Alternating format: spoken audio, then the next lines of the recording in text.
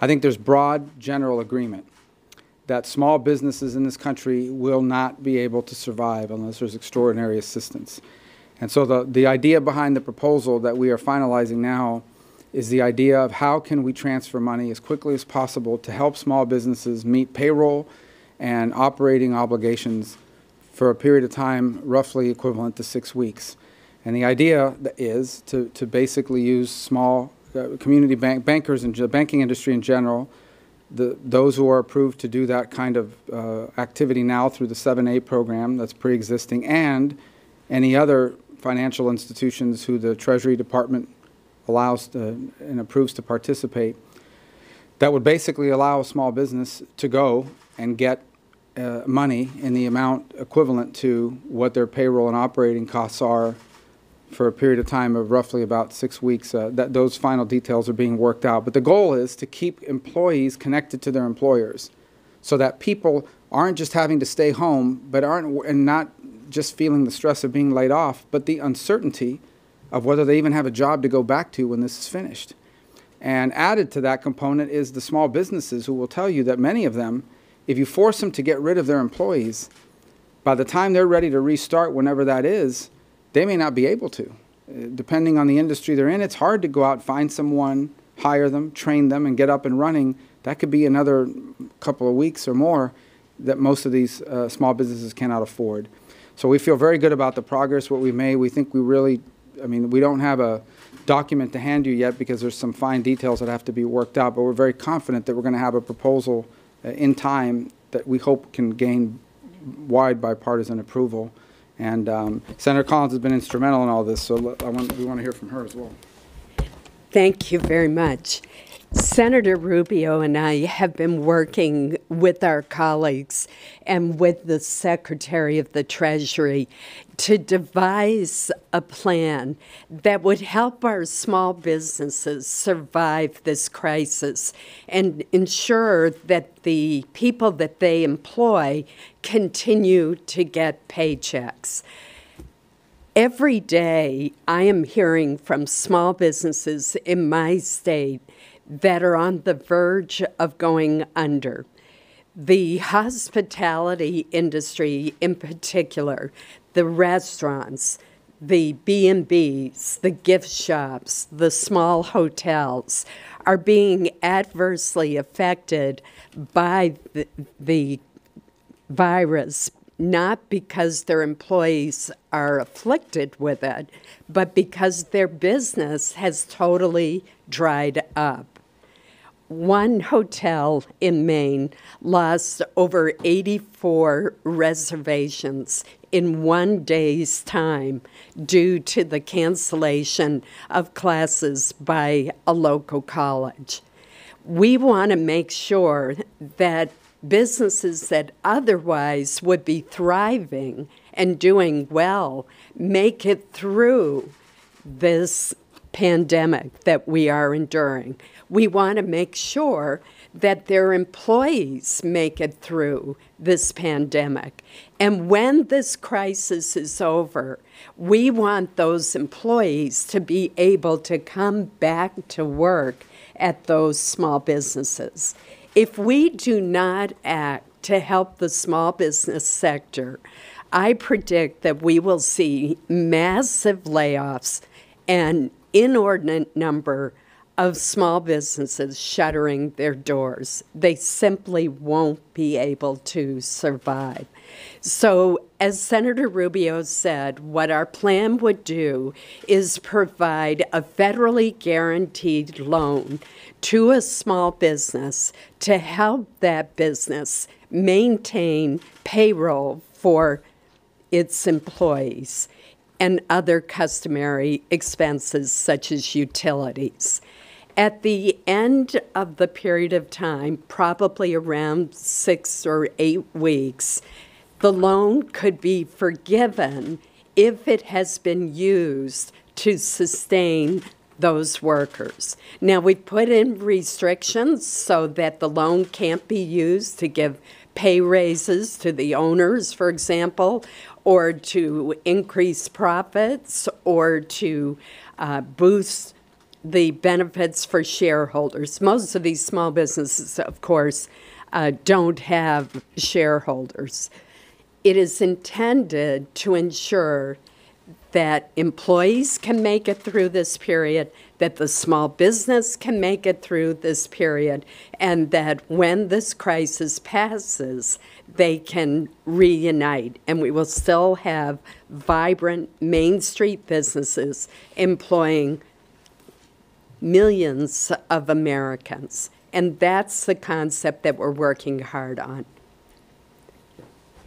Yes. Please. Can I pick just one? I know you guys are still working out some details, but broadly, I want to make sure we're characterizing this correctly. You're looking at loans that could later be grants if businesses meet certain requirements, and how do you define the small businesses that you're looking for in law? Can I handle the second one first? There's already an existing definition of small business under the SBA regulations. Yes. And I'll ask Susan to add to this component, but it's not loans that could be. They will become grants if you used it for payroll and customary business. If you used it for some other purpose, then it'll transition into the equivalent of what's now called an impact loan. But listen, the overwhelming majority of the people who are going to seek these out are going to use it for purposes of paying their employees and keeping, their rent or their lease or their mortgage up to date so they don't get evicted. Because if we don't prevent that, then it's going to spread into the real estate market as well. But yes, every penny that they borrow and use for purposes of keeping people employed, they will not have to pay back. And anticipating your next question, the estimate from the Treasury is that this would be about a $300 billion program. Can you just address, so some of you have told us you're really concerned about this second stimulus package that is about to pass because of the weight it places on small businesses. Does what you're proposing fix that issue as well? We believe that what we've proposed will really be of extreme benefit to our small businesses. Some of the family leave provisions that are in the bill that we've just approved, and I voted for it, are difficult to administer. And for reasons that I don't understand, they do not apply to very large businesses, those over 500 employees. So I think that our proposal will be very effective in ensuring that jobs are there for employees once this crisis ends. And that's the purpose of it. We recognize the importance of family leave and medical leave to take care of those who are exposed to the coronavirus or who are caring for someone who's exposed to it. But there are going to be far more people who are affected by this crisis economically than those who are affected from a health perspective. We're concerned about both groups. Let me make that very clear. Could the loan be used to pay some of that?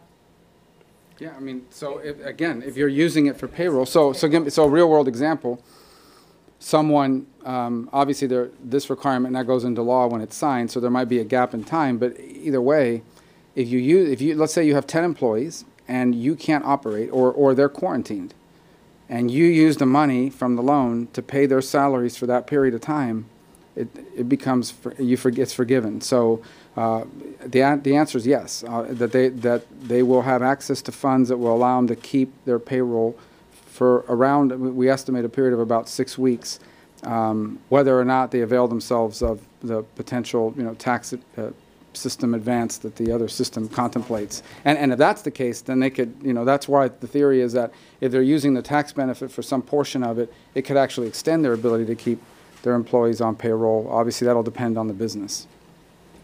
Paul? Forgive me if you addressed this. My social distancing was being late. How do you determine when this is over? And either for this program or the other programs, like what is the tripwire for knowing we're out of the crisis? First of all, the program would be retroactive to March 1st. And right now, we're looking at a June 30th end. But obviously, if in fact the crisis hasn't passed by then, it could conceivably be extended. But those are the parameters that we're looking at right now. But it'll give us a baseline. Now we know what we're dealing with, because now we know how many businesses there are. We have a baseline to build on. That just becomes a function of extending it and providing the money for it. As far as your question of when we know the crisis is over, I mean, that we're uncharted territory. We've never shut down our economy for a public health rationale the way we're doing right now. So if you talk to epidemiologists, they would tell you, we're watching China, because they're going to restart their economy, and it could lead to a second bump of infections, which could lead to further shutdowns. The answer is, we know this will be in place and provides certainty for a 6 to 8 week period for some employer, and we'll have to address the future down the road. But right now, we're just trying to get as much help as possible out there to not get people laid off and not have small businesses closing. Yes, ma'am. So Mary, I wanted to ask you about something that's happening in your home state. I'm sure you'd want to respond to. There's been some pretty drastic images of people gathered on the beaches of Florida. Is it appropriate that those beaches remain open? Well, they've been closed in terms of after a certain time, and local authorities have each pursued it differently. Unfortunately, this coincided with spring break, which made it more complicated. I think the hardest thing we're dealing with here is we are a highly individualistic society, and we're trying to convince Americans that we have to do something that may not be of direct benefit to you, but is of direct benefit to everyone. And obviously that's always a challenge. And for the overwhelming majority of Americans, I mean, all you have to do is step out in the street anywhere, and you'll see that people are understanding that. But you're always going to have people that don't think it's going to impact them. You're 25 years old, you're healthy, people like me don't get hurt by this. Well, number one, we don't know that. We're seeing a spike in cases among young people in France and in Germany that's concerning. Because this thing's been around 15 weeks. So to predict how it's going to behave as it moves forward is a risky proposition. But the other is, that's not the point. The point is, right now, the reinfection rate is about 2.5, 2.5. So for every person that gets infected, they're theoretically infecting 2.5 to 3 more people. If you infect enough people, we know that a percentage of them are going to show up at emergency rooms in need of ventilation and ICU beds. If this moves too fast, we're going to overwhelm the healthcare system. And then no one's going to be able to access them. If you have a heart attack, if you have God forbid, a car accident, we will break the system because we will overwhelm it. That is the danger they confronted in China. That's the danger they're confronting in parts of Italy now. And that's the danger we're trying to avoid. And the only way to avoid it is to keep people from being in close contact with other people so we can slow down the infection rate, or as they say, flatten the curve. So explaining that to people ain't easy, but I know everyone's trying. Andrew? Forgive me if you've answered this. I also came in late. You have safeguards in place, I'm assuming, so that businesses that are able to keep operating do not use this to effectively subsidize their payroll.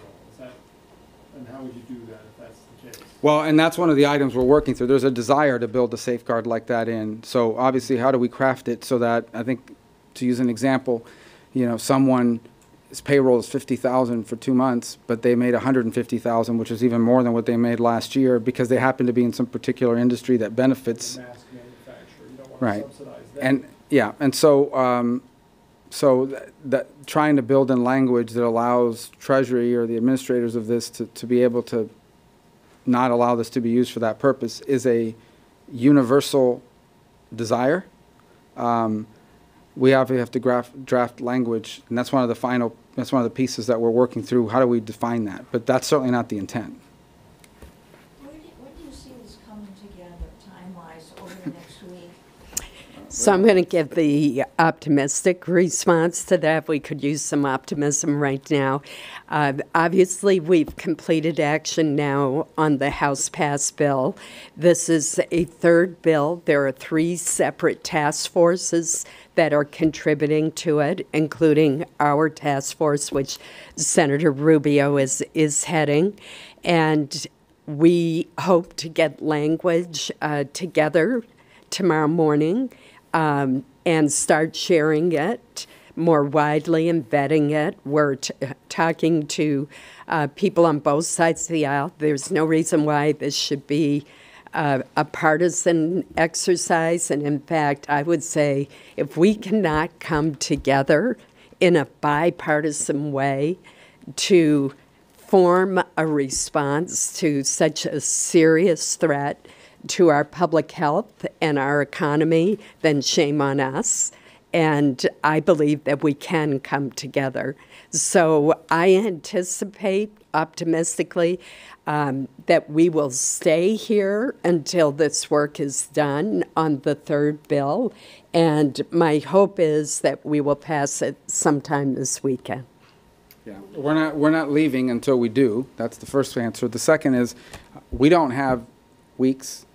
I don't know if we even have many days to act on this. People are making decisions at this very moment about what to do with their employees after they pay them tomorrow. So we need to move on this very quickly. I would also say that at least on this portfolio, when it comes to small business, we're blessed to have as a counterpart Ranking Member Cardin, who is one of the easiest and most cooperative people to work with, a very professional, understands this very well. And many of these proposals build on the core of a proposal that we had already been working with him and Chairwoman Velasquez on, and we're hoping to make part of the first package. The biggest difference between this one and a week ago is that one was $50 billion, just to show you how fast this has moved and the magnitude of it. No, time for one more, guys. Because we have to go write a bill. Are you talking to Senator Cardin now, though, like right now, as you're doing I just talked to him right now. Okay. Yeah, I did, and with the staff, and obviously we got to get our house in order on our end, you know. But the general concept here of allowing the federal government to step forward and get cash into the hands of small businesses as defined by statute and rule quickly so they can keep people on payroll is an idea that we had, what they call four corners agreement, the ranking member and the chairwoman in the House, the ranking member and myself in the Senate. As I said, the biggest difference now is just the magnitude of it. And in some ways, I guess we would probably be revisiting this anyway, given how fast the events have moved in the last 7 days. So, but we're building on what we had already discussed, and I think we can make, at least on this portion of this, I'm optimistic we can make a lot of progress because of that. Let me just add one data point that underscores the urgency for acting on our portion of this new package. In the state of Maine, in the last 3 days, there were more claims for unemployment compensation than in all of March of last year. 3 days. And that shows that businesses are already feeling the cash flow problems, seeing declining revenues, losing customers, and being forced to lay off their employees. That's why we feel so strongly that we must act, and we must act immediately. Thank you.